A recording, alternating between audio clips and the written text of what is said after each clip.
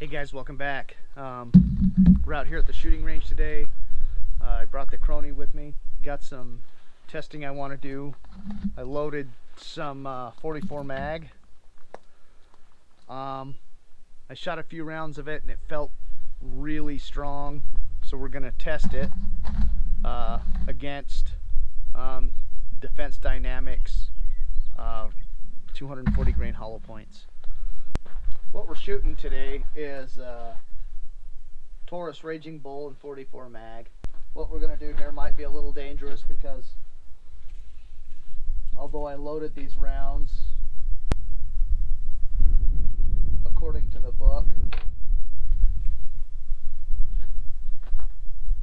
we'll see how accurate that is. Anyway, the first thing we're going to shoot is, so these are Fiocchi Defense Dynamic 44 mag, 240 grain, jacketed hollow points. Yeah, I have gloves on because it's a little chilly out here. This box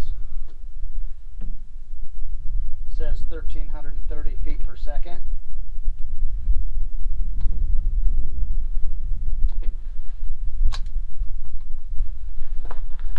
Let's see.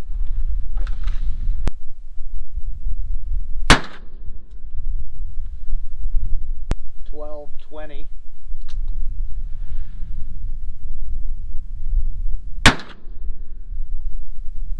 $12.13. $12.16.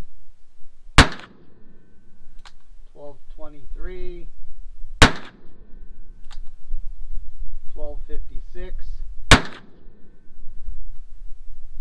$12.48.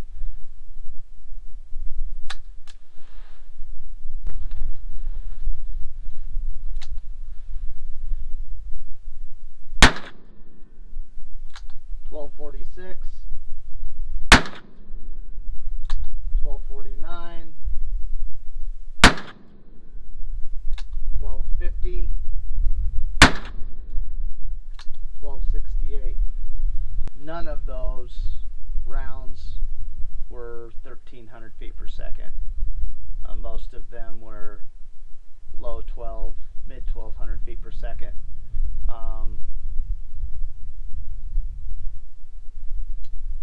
Extreme spread was about 50 feet per second. Standard deviation was 19.3 or something. Let's see.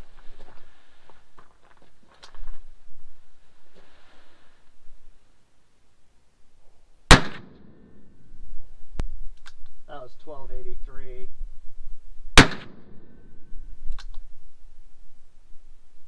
$14.07. That's probably not good, huh? $13.52. $13.49. $13.85. $13.66. So just from that,